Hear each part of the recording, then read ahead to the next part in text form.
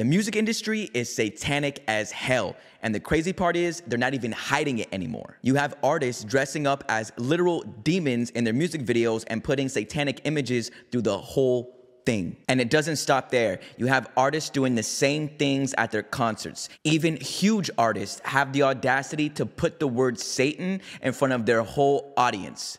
And it's disgusting. Someone should make a diss song to the industry, calling them out and showing people the power of God is stronger. And that's exactly what I did.